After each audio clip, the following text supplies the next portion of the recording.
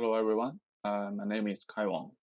I'm from Computer Vision Center for University Autónoma de Barcelona, and here we will present our paper about continual learning in cross-modal retrieval, which is published in the CVPR Continual Learning workshop.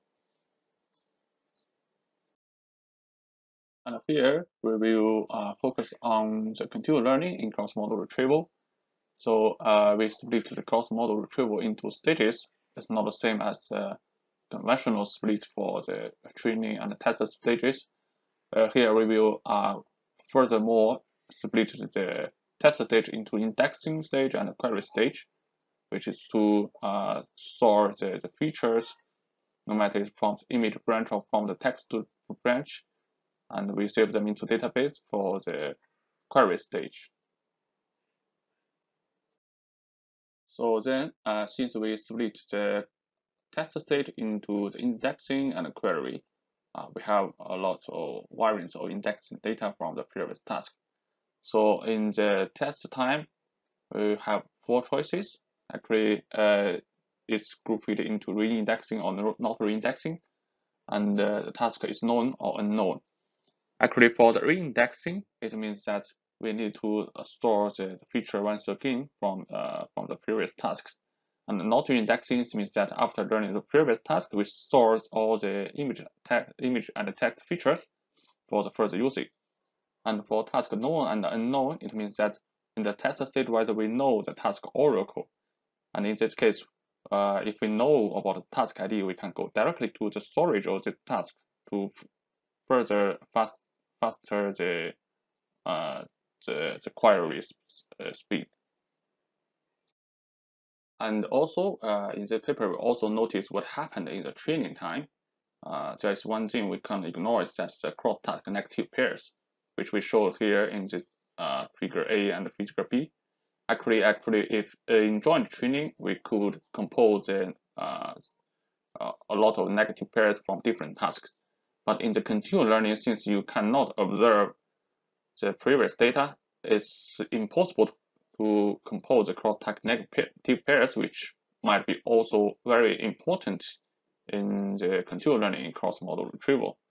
So that's also one of our topic, and one of the very important things in the future we need to talk about and focus on, and to know how the cross-task negative pairs play the role in cross-modal retrieval.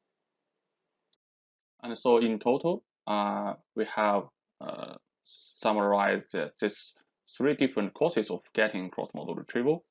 The first is drift because of the parameters, and the second is that whether we need to re-index or no re-indexing. And then the third is whether we know about the tasks, because sometimes there are some overlapping in the feature spaces. So based from these observations, we propose 2 variants of overcome forgetting. First one is a global way, and the second is a branch way. The only difference that in the global way is that we try to overcome forgetting in both branches, and we apply the same strategy to overcome forgetting on both branches. And then for the branch way, it means that we only focus on one branch to know how it was working for each branch in overcome and in the continual learning on cross-modal retrieval. That's to some way to know what the role of each branch is. And then with these different proposals and our observations, we did experiments over the visual genome data set. And for the architecture, no sharing and sharing, it means that on the top layers of these architectures, whether these 2 branches are sharing some parameters, and by this way to making the drift of these parameters going into the same direction. And here there are some 2 SNE visualizations for these different our proposals. You can see that with the cross-task negative pairs and no indexing, the tasks are more discriminant to each other, and this also true to our intuition. And then here is a conclusion that is in this paper we are the first one to propose this problem and do some research.